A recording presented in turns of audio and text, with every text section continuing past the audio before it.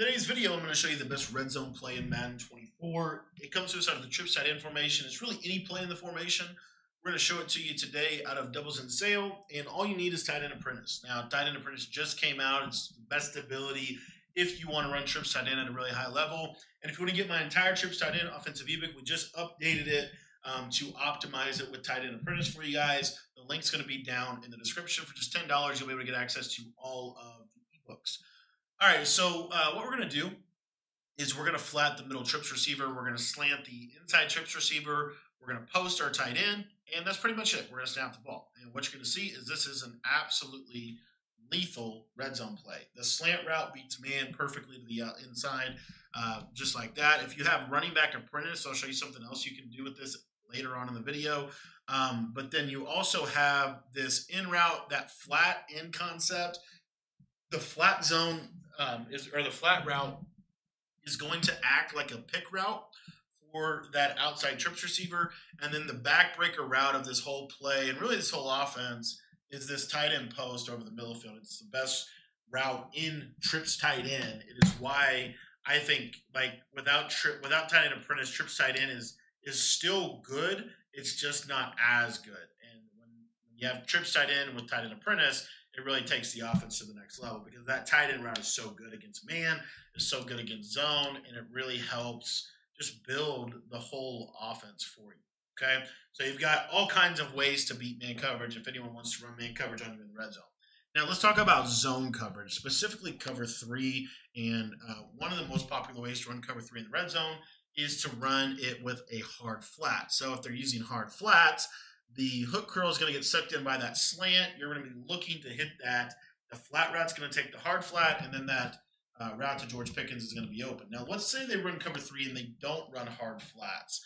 Then you've got a couple of things you can do. Number one, accidentally put that receiver on a hitch, so I'm going to redo that for you guys.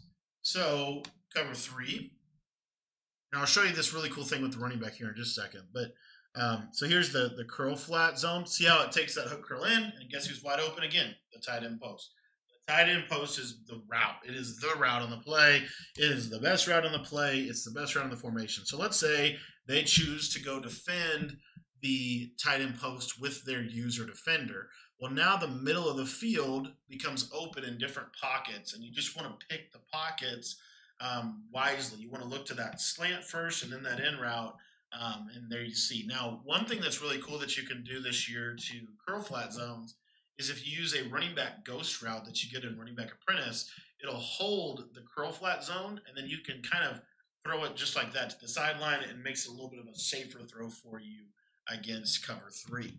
Now, if your opponent is running cover 4, some variation of a cover 4 coverage in the red zone, and this includes cover 4 match, you have a lot of really good options. Again, it all starts with this tight end apprentice post, and there he kind of got hung up. The bumping is not as bad as practice mode. Like it'll be a little, you'll see it won't be as big of a deal in game as it is in practice mode, but it is still a thing. So just kind of be smart to that. And there was actually low key again because of the bumping.